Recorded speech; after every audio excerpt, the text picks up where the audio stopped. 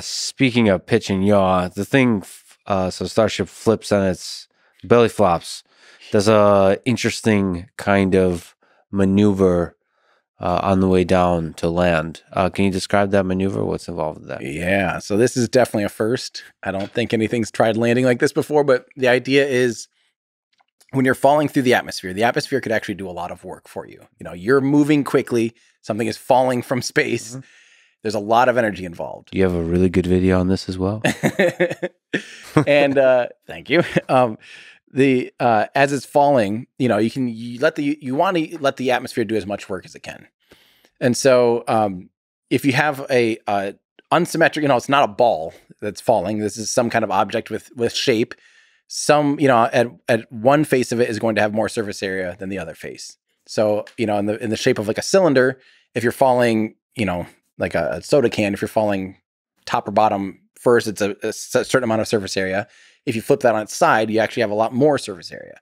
So with the same exact vehicle, you can actually have a lot more drag. You can actually slow it down a lot more using the exact same atmosphere, same vehicle.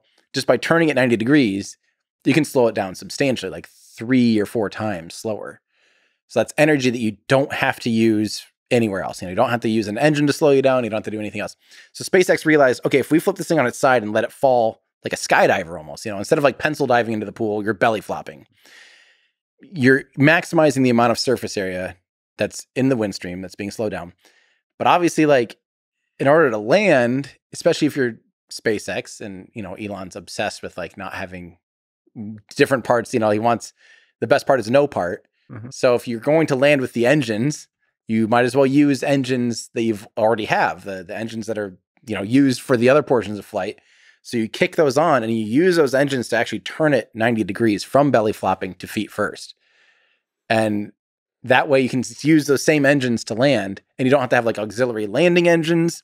You don't have to have forces, you know, even if you were to land like on its belly with a separate set of engines, not only would those engines weigh a lot, you know, and be extra complexity, et cetera, but you also don't have to make the ship be able to handle landing, you know, like on its belly, as opposed to having the forces be vertical through it. But it's a giant thing. You have to rotate in the air. Huge. And as you also highlight, you know, there's liquid fuel slushing around in the tank. So like you can't, I guess, use that fuel directly. You have to have another kind of fuel. Like there's just complexities there that are involved. Plus the actual maneuver is difficult from the like what are the thrusters that actually make that make all of that happen? You're adding a lot of complexity, not a lot, but your complexity to the maneuver and possibility where failure could happen in order to sort of save, in order for the air to do some of the work. So what is some of that complexity? Just you can linger on it. You know, if you think about what it's going to take to go from horizontal to vertical, this rocket in particular, the Starship, has these big flaps. So it has kind of 2 nose flaps and 2 rearward flaps.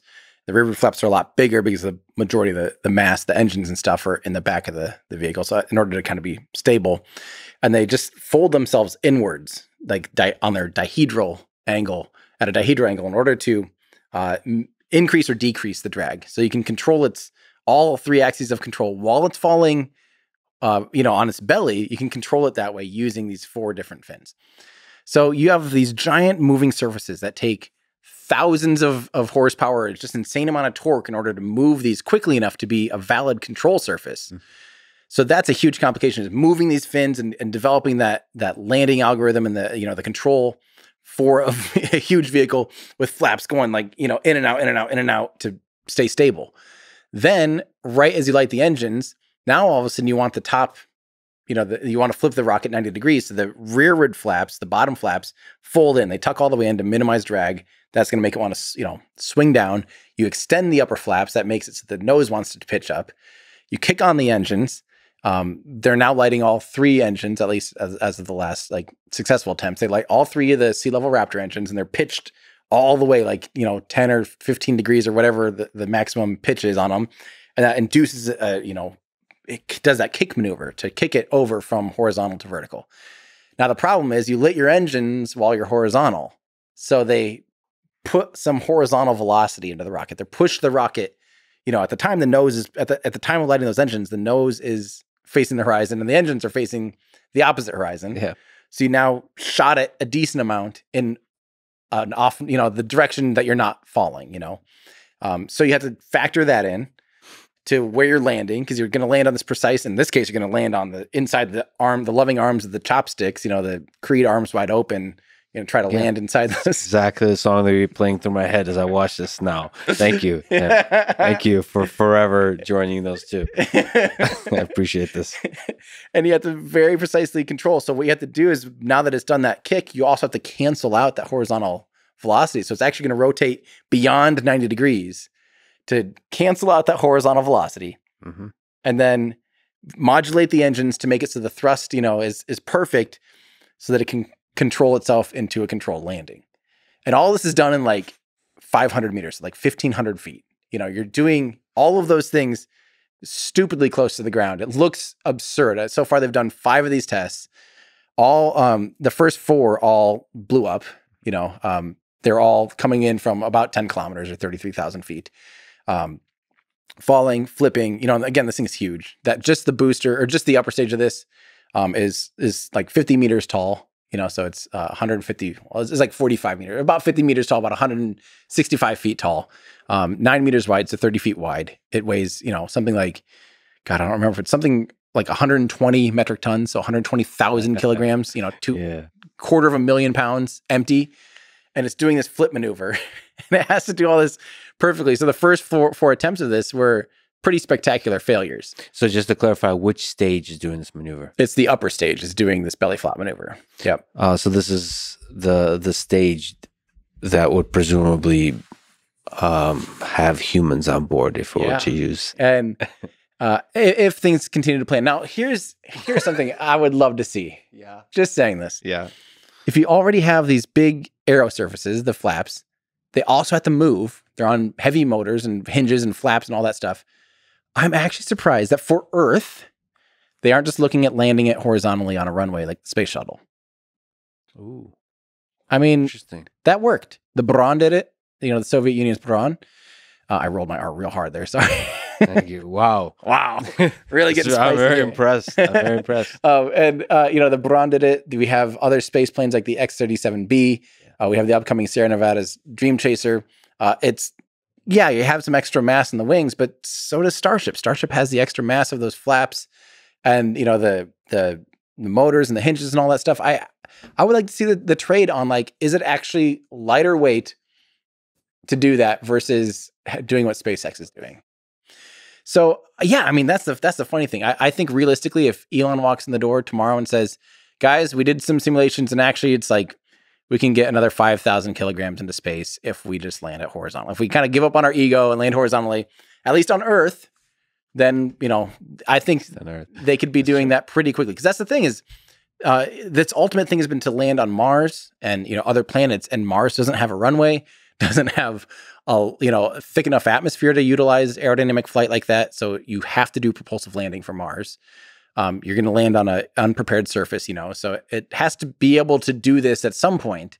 The ultimate, it sounds ridiculous, and it is, but the ultimate goal of it is to land on Mars. There's not much of an atmosphere to to help you with for the belly flop to be useful. There's only 1% the atmosphere on Mars as there is on Earth, but you still want to utilize as much of that atmosphere as possible. So in the upper atmosphere, it's still going to be coming in more or less kind of perpendicular to the airstream. I guess it's probably more like, you know, 60 degrees, 70 degrees to the airstream, like where it's belly flopping. And it's going to especially do that on Mars. It's going to need to, you know, let the little bit of atmosphere there is, you know, you're coming in at insane velocities. And so even that 1% thin atmosphere is still going to do a lot of work.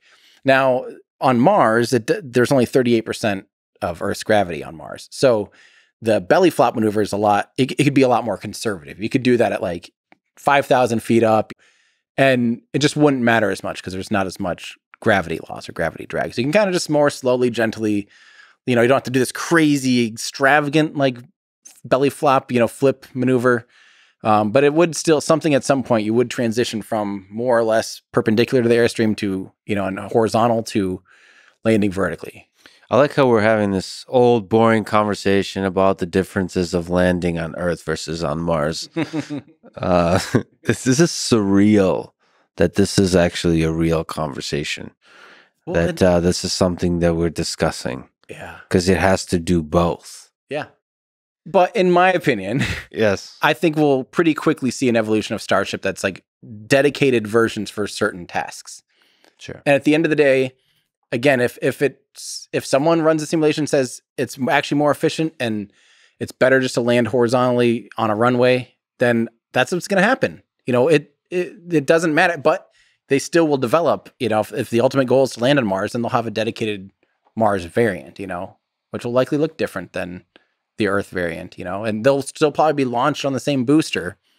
You know what I mean? So there's... Oh, you mean like that particular vehicle will not be returning back to Earth. It'll need to be modified. Because the ultimate is to have one Starship that goes to Mars, lands on Mars, and takes off of Mars, lands back on Earth, and is reused again. Yeah. Over and over and over. And there's a chance that you have just a cycler, just a, you know, if you at the end of the day, you're just really trying to see what is most feasible, what's the most efficient. You literally have a vehicle dedicated to Mars. Mars, it's easy to do a single staged orbit. Mm-hmm. It's a lot lower gravity, a lot thinner atmosphere. You can easily do a single staged orbit. You get into orbit, you park to a dedicated, you know, transfer vehicle that goes between Earth and Mars. It only stays in space. You don't have heat shields. You don't have landing legs. You don't have all these things that you need. And ideally, it's nuclear powered, so it's super efficient. Mm-hmm. That gets you back to Earth. Once you're at Earth, you rendezvous again with another landing Starship. And that Starship might be a horizontal runway Starship, you know, like there's no, I don't see and I think ultimately it'll win out where we don't have a one size fits all. I think that's the flaw of the space shuttle, really, is that it was trying to do everything and ended up kind of doing nothing well. But that's, I think, what SpaceX has proven. I mean, SpaceX already has variants coming. There's already going to be a dedicated lunar lander for NASA for the Artemis program. There's already going to be a tanker variant. There's already going to be likely just a pure cargo version. There's likely going to be a human version. We'll likely see evolutions of this thing happen, you know, relatively quickly. And once it's all working, it's only a matter of weeks before people riding on it will be complaining about the speed of the Wi-Fi. As the old Louis C.K. joke with you're flying on a chair through the air. Yes. It's incredible. You didn't even know this existed, and now you're complaining about it.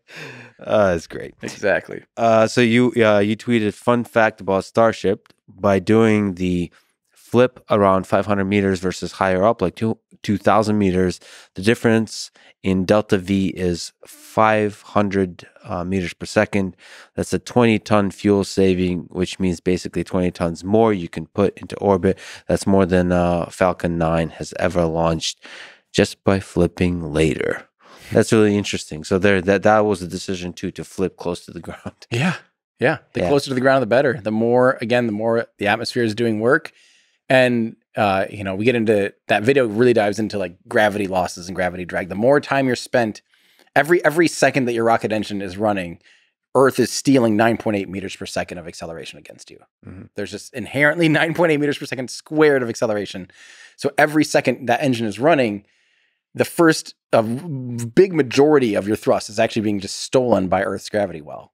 So the longer you're fighting that, the more inefficient it is. So the best thing would be you flip at 100 meters off the ground, you light all your engines to maximum thrust, and you pull 50 Gs, mm-hmm. and you land on a dime, basically. Obviously, there's no margin there. There's, and there's diminishing returns on that gravity loss thing and in your high thrust weight ratios.